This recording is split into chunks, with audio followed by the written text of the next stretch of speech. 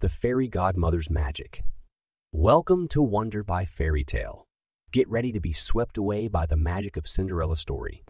I'm your host, and together, let's delve into the world of dreams and transformation. In a grand mansion, Cinderella faced endless chores and neglect. But amidst the ashes and dust, her spirit remained unbroken. Dreams have the power to carry me fat beyond these walls. One fateful night, Cinderella's fairy godmother appeared. With a touch of magic, she transformed Cinderella's rages into dazzling gown and her worn-out shoes into glass slippers. Believe in the power of magic, for you are destined for greatness. At the royal ball, Cinderella's beauty and grace captivated the prince. They danced the night away, fairy hearts entwined in a magical spell. The world feels like a kaleidoscope of wonder and possibilities. As the clock struck midnight, Cinderella remembered the warning. She rushed away, leaving behind a single glass slipper as a memento of their fleeting encounter.